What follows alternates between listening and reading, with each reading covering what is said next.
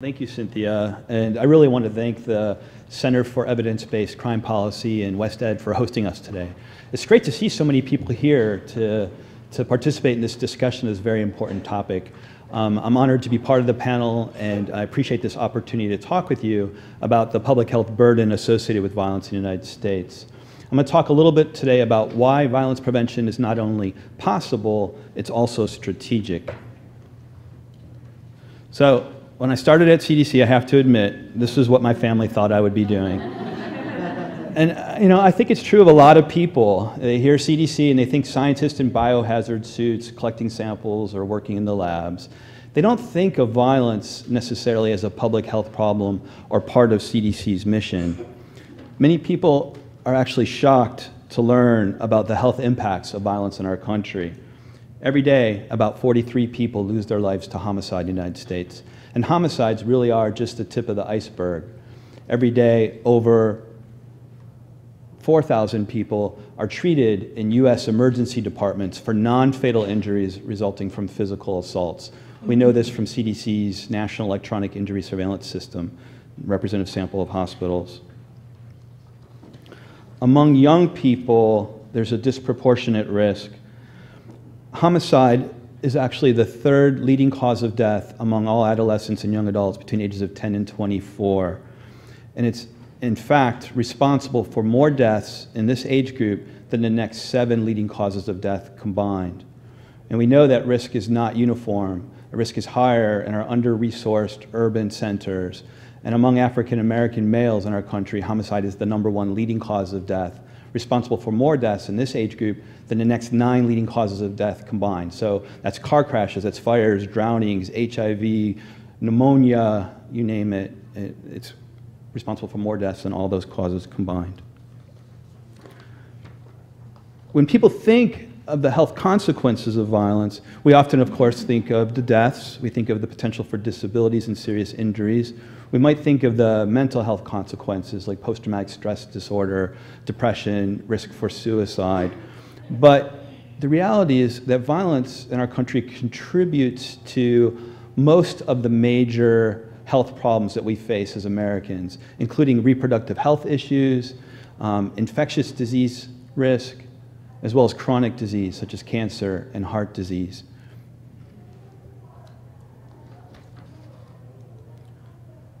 I also want to mention that violence has enormous financial costs to our country.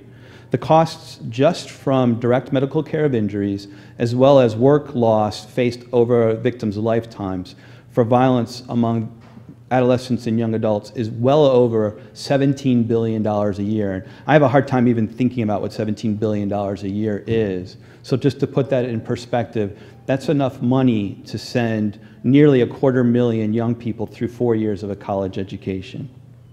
And this, just so I'm clear, only includes the medical costs and lost productivity costs. It doesn't include the costs associated with arrest, prosecution, incarceration. So I would argue that violence is both a public health and a criminal justice problem.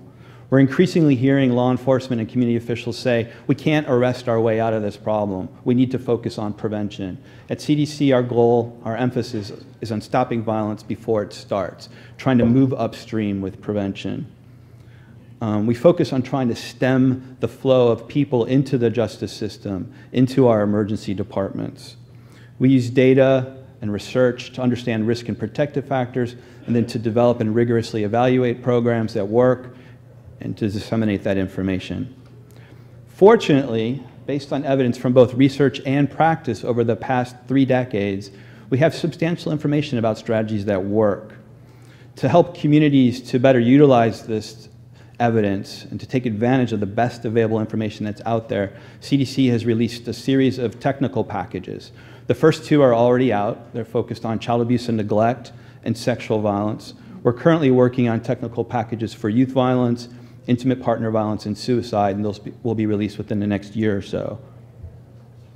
I thought I would use the limited time that I have today to just highlight 2 specific examples of programs that are included in our technical packages. And my idea here is just to try to be really concrete about what we mean by these prevention programs.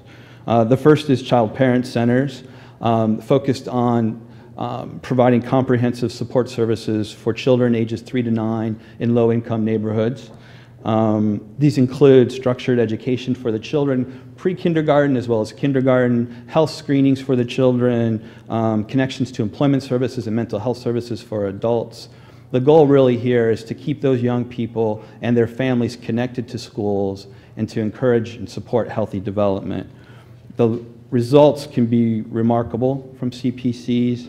They've shown significant reductions in child abuse and neglect, and long-term evaluations have shown reductions in arrest rates in young adulthood as well. So these are long-time sustained effects and benefits. A long-term cost-benefit analysis from Chicago suggests that between $4 and $11 can be saved from CPCs for every dollar spent. And the variation depends on how young the child is when they start the program, with more benefits from starting at a younger age. The second example that I wanted to share is called Safe Dates. Safe Dates is an example of a universal school-based prevention program for violence.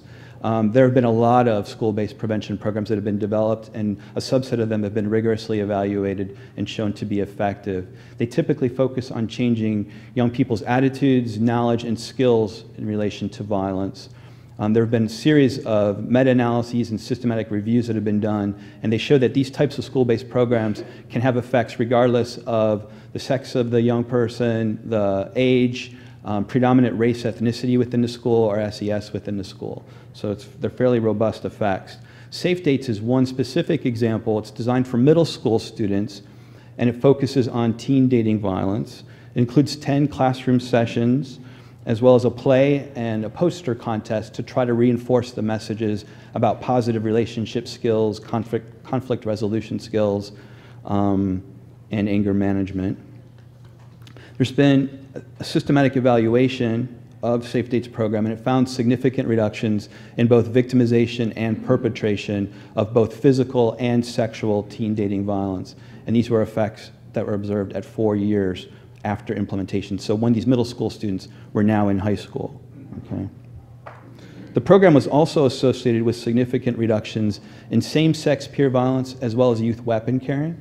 So it suggests the potential for the benefits of a teen dating violence program that addresses kind of core skills to have effects on other types of violence as well.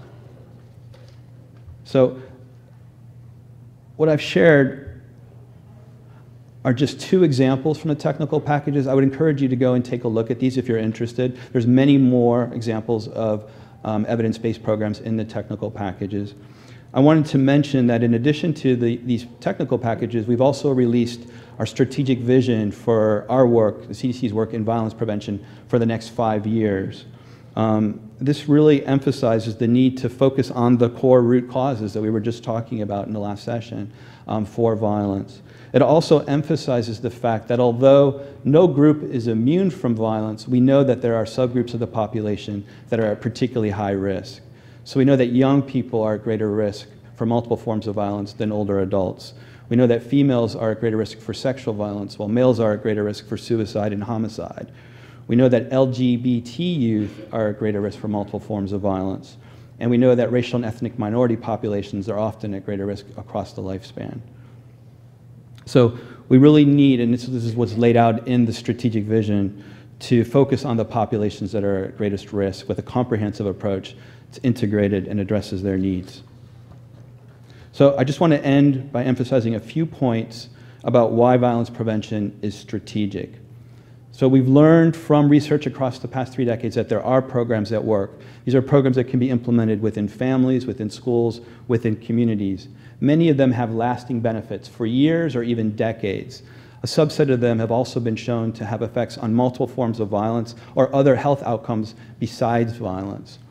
The evidence is growing about the cost effectiveness of these programs. Many of them return multiple dollars for every dollar spent. It's very encouraging. And lastly, these programs are available now. We don't have to wait. We can no longer say that we don't know what works. We have the opportunity to implement these programs. And I would argue that it's not just a moral responsibility to reduce disparities, reduce suffering, but it's also a wise and strategic investment in our nation's health to reduce violence. So Thank you so much for your time today. Please visit our website if you're interested in learning more about the technical packages, the data I discussed, or our programs. Thank you.